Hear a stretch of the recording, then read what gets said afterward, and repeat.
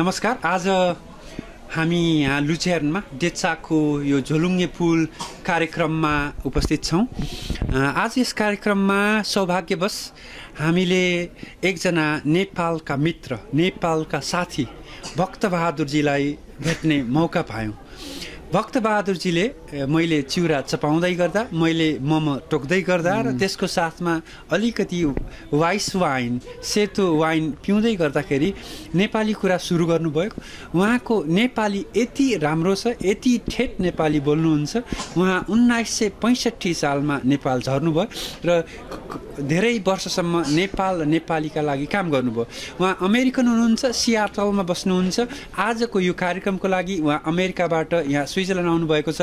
हामीले भक्तबहादुरजीसँगको यो मित्रतालाई कायम गरौँ, यो मित्रतालाई अगाडि बढाउँ भन्ने हेतुले यो सानो इन्टरभ्यू, सानो यो भिडियो बनाउने अनुरोध गऱ्यौँ। भक्तबहादुरजी।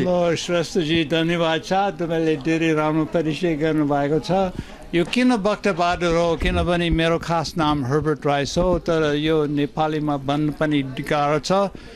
अनि सायद नेपालीहरू कोही यो इन्टरभ्यू सुन्नुहुन्छ भने तपाईँले डोरबहादुर विष्टको नाम पनि सुन्नुभएको होला। उहाँ हामीलाई लासाको उहाँ नेपालको ठुलो मान्छे हुनुभन्दा अगाडि हामीलाई नेपाली कुरा सिकाएको थियो नेपाल जानको लागि। अनि हामीलाई भक्तबहादुर भन्ने नाम दिएको थियो। अनि त्यसकारण डोरबहादुर विष्ट कतातिर विपत्त भएर हामी त्यो कुरा सुन्दाखेरि जारी दुःख लाग्यो। तर डोरबहादुरको दयाले मेरो नाम भक्तबहादुर हो। अनि नेपाली कुरामा भन्न पनि धेरै सजिलो छ। अनि त्यो नामको प्रयोग गरेको पनि थिएँ। अनि पहिले त्यस बेला 19 साल 65 नेपाली कति होला, नेपाली सम्बत सायद 2020-25 जति थियो होला। हजुर हजुर। अनि भक्तबहादुरजी, यो नेपालसँगको माया, यो नेपालसँगको मित्रता, यो नेपालसँगको सम्बन्ध यस्तो गाढा, यस्तो राम्रो किन भयो तपाईँको? नेपालमा के मनपर्छ र नेपाल कस्तो हुनुपर्छ भन्ने तपाईँलाई लाग्छ? नेपाल कस्तो हुनुपर्छ हामीलाई थाहा छैन, तर नेपाल किन माया लाग्छ? सायद नेपालीहरू जाने हाँसिलो भएको कारणले अनि हामीलाई जाने हरेक गाउँमा स्वागत गरेको कारणले अनि नेपालीहरू जाने माया गर्ने, यो झगडा पनि गर्न सक्ने खालको मान्छे पनि हुन्छ, तर पनि जाने माया गर्ने मान्छे हो जस्तो लाग्छ। अनि बाहिरको पाहुनालाई पनि स्वागत गर्छ। अनि त्यस्तै कारणले होला। आजको यो कार्यक्रममा तपाईँ यहाँ स्विजरल्यान्ड आउनुभयो। स्विजरल्यान्ड बस्ने नेपालीहरूलाई, नेपाल बस्ने नेपालीहरूलाई तपाईँको मेसेज, सन्देश के छ? के भन्न चाहनुहुन्छ? नेपाल स्विजरल्यान्ड बस्ने नेपालीहरूलाई अब तपाईँ आफ्नो स्विजरल्यान्डको अनुभवबाट राम्रो गर्नुहोस्, तर भविष्यमा के हुन सक्छ त्यो भन्न पनि गाह्रै होला। तपाईँ नेपालमा फर्केर के गर्नुहुन्छ कि पुरा स्विसमा बसेर काम गर्नुहुन्छ कि नेपालमा काम गर्न धेरै मौका हुन्छ होला। तर सायद नेपालमा काम नभएको कारणले पनि विदेशमा आउनुभएको होला। नेपालमा पहिलेदेखि त्यस्तै एउटा मुस्किल छ, कतातिर भारत गएर नोकरी खोज्ने या कता स्विससम्म पनि पुग्ने पनि एउटा मौकाको लागि आउनुभएको होला। मलाई पुरा विश्वास लाग्छ कि नेपालीहरू भएपछि स्विसमा जति बस्नुहुन्छ तपाईँको आफ्नो देशको माया मर्दैन। पछि के गर्नुहुन्छ कि स्विसमा बसेर कि सायद कोही नेपाल गएर पनि केही ठुलो काम गर्नुहुन्छ कि मेरो त्यतिमा। भक्तबहादुरजी, तपाईँले हाम्रो नेपाल र नेपालप्रतिको जुन माया छ त्यसलाई अझ प्रगाढ बनाउन हौसला गर्नुभएको छ।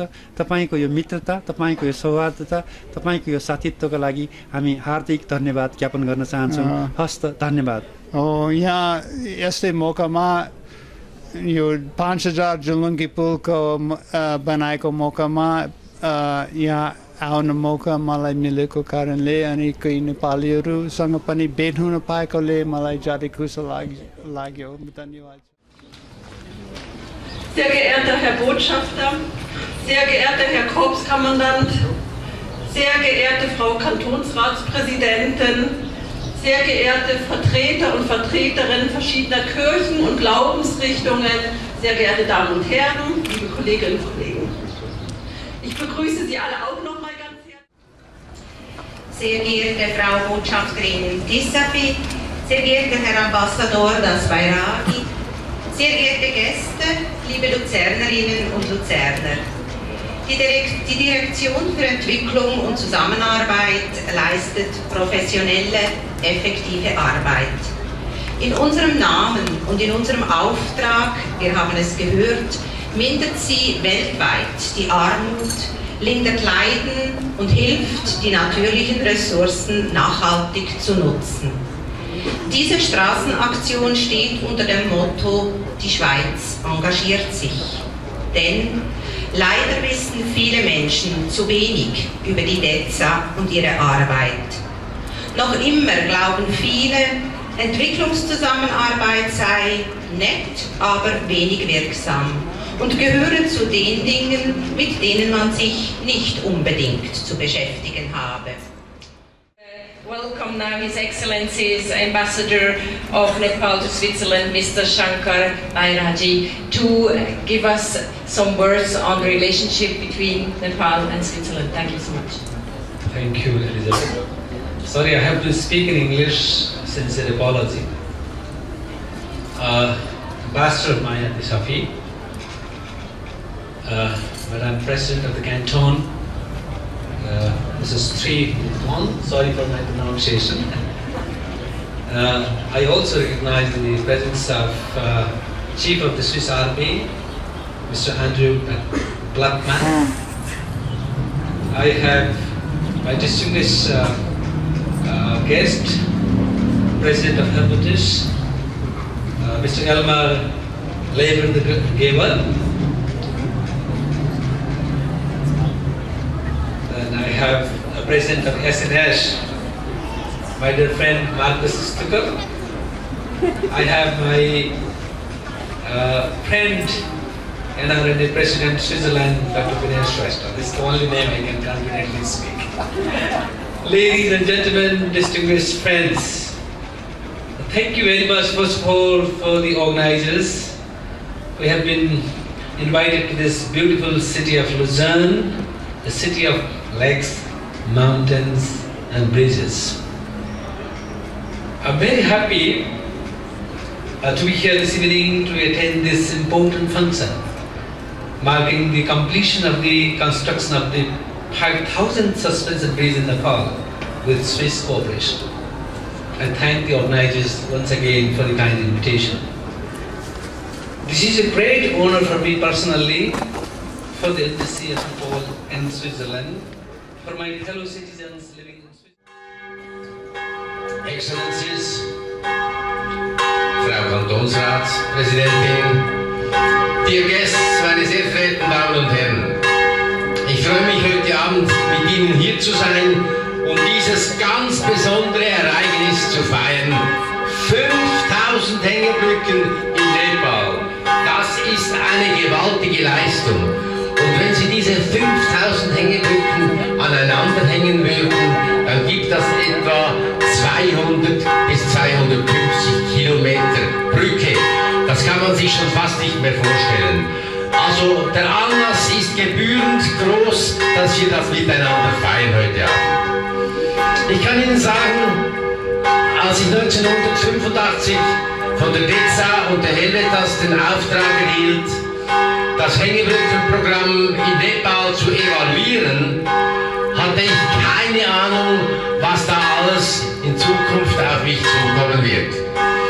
Denn dieses Engagement war dann nicht nur 1985, sondern es hat etwa 12 Jahre gedauert und ich bin etwa 20 Mal in Nepal gewesen, später als Backstopper dieses Programms. Tisafi, sehr geehrter Herr Armesef André Blattmann, sehr geehrte Frau Kantonsratspräsidentin Trix Detli, His Excellency Ambassador Shankar Das Bairagi, sehr geehrte Damen und Herren, Freunde des Nepals, Namaste und guten Tag. Mein Name ist Vinay Shrestha, ich bin Mitglied im Schweiz-Nepal-Freundeskreis und Präsident des Non-Resident Nepali Association Schweiz.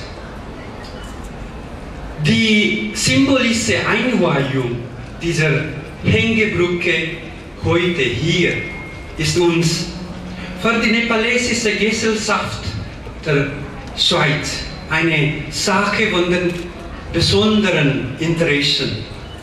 Wir möchten bei DEZA ganz herzlich bedanken für diese Organisation dieses Anlasses. Dieser Anlass ist uns wichtig. Dieser Anlass ist uns wichtig, nicht nur, weil die Schweiz sich in der Entwicklung Nepals stark engagiert, nicht nur, weil die Bevölkerung, Bergbevölkerung und Dörfer in Nepal durch die Hängebrücken vernetzt sind, aber auch für die Freundschaft der Schweiz und Schweizer mit Nepal und Nepalesen, sei es in der Regierungs- oder Bevölkerungsebene. Wir schätzen Ihre Freundschaft sehr. Vielen Dank für Ihre Freundschaft und für die Unterstützung. Sehr geehrte Damen und Herren, die nepalesische Kultur und Tradition sind seit Jahrhunderten durch Hinduismus und Buddhismus Glauben stark.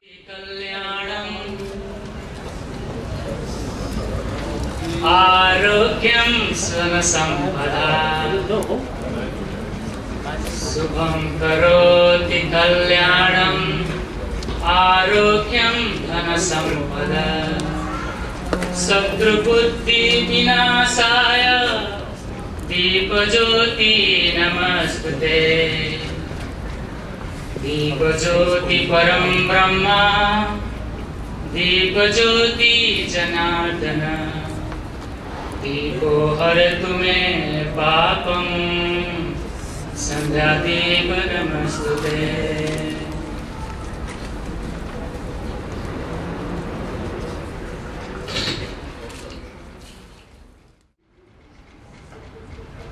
Namo Gurube, Namo Buddhaya, Namo Dhammya, Namo Samaya. Namo Gurube, Namo Dhammya, Namo Samaya, Namo Dhammya. Auf Deutsch lautet die dreifache Zuflucht. Ich nehme Zuflucht zu Buddha. Dhammam Saranam Gacchami. Ich nehme Zuflucht zu Dhamma.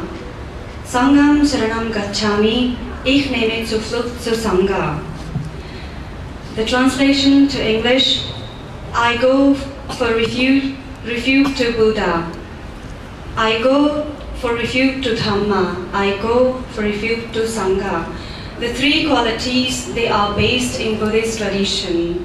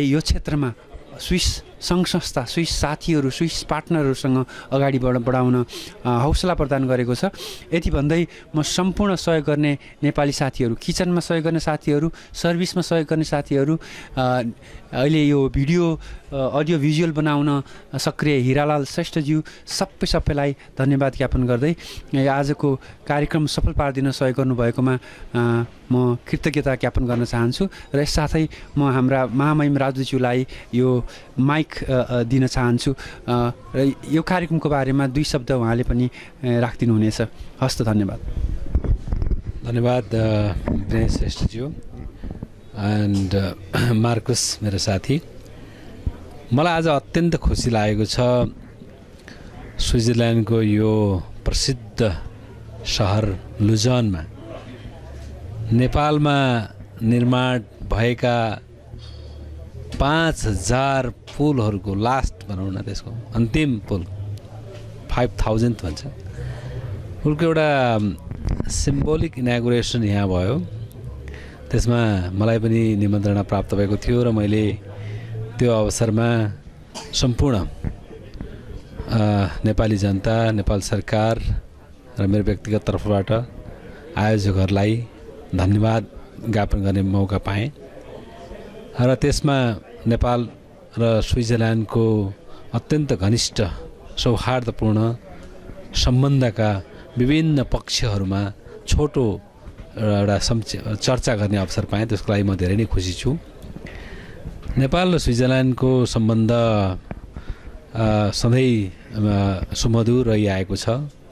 Switzerland नेपालको विकास प्रयासको एउटा महत्त्वपूर्ण दाता राष्ट्र हो र हामीले स्विजरल्यान्डबाट प्राप्त सामाजिक आर्थिक विकासको लागि जुन सहयोग पाइरहेका छौँ त्यसको लागि हामीले आभार व्यक्त गर्दै आएका छौँ।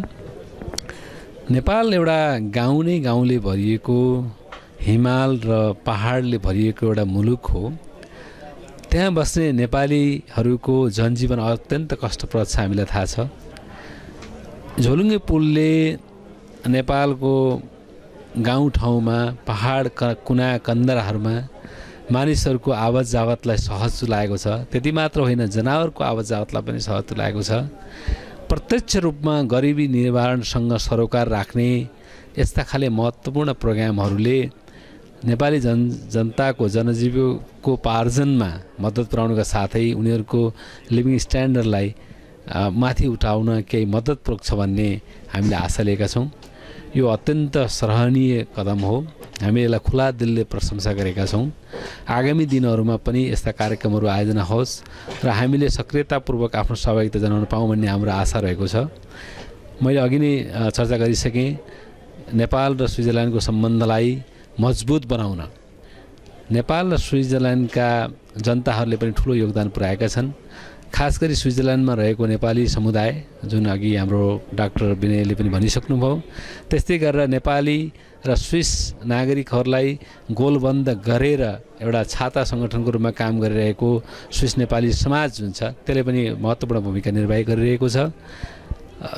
हामीले एउटा स्पष्ट रूपमा के देख्यौँ भने नेपालको विकासका लागि, नेपालकी जनतालाई सहयोग गर्नका लागि स्विस सरकार, स्विस जनता र नेपालको भलो चाहने स्विस नागरिकहरूप्रति अत्यन्त ठुलो उत्साह छ र त्यो उत्साहको एउटा उत्कृष्ट प्रदर्शन आज यहाँ भएको छ। त्यसले मलाई धेरै हर्षित तुल्याएको छ। लाग्छ मेरा मित्रहरू, नेपाली साथीभाइहरू, स्विजरल्यान्डमा रहेका सम्पूर्ण नेपालीहरूले पनि यसले खुसी तुल्याएको हुनुपर्छ र हामीले आगामी दिनहरूमा यस्ता कार्यक्रमहरूलाई अझ अगाडि बढाउँदै लगेर नेपाल र स्विजरल्यान्ड बिचको सम्बन्धलाई अझ सशक्त रूपमा अगाडि बढाउन सक्यौँ भने दुवै देशको हितमा फाइदा हुन्छ भन्ने लाग्दछ। र तपाईँको यो टेलिभिजन मार्फत म सम्पूर्ण स्विजरल्यान्डमा रहेका नेपाली दाजुभाइ दिदीबहिनीहरूलाई, नेपालका अनन्य स्विस मित्रहरूलाई उहाँहरूले पुर्याउनु भएको सहयोग, उहाँहरूले देखाउनु भएको तत्परता, उहाँको यो एउटा भोलिन्टियरिजम भनौँ, त्यसको लागि पनि म हार्दिक प्रशंसा व्यक्त गर्न चाहन्छु र भविष्यमा अझ यस्ता कार्यक्रमहरू हामीले सबै मिलेर गर्नेछौँ भन्ने आशा पनि व्यक्त गर्न चाहन्छु। धन्यवाद।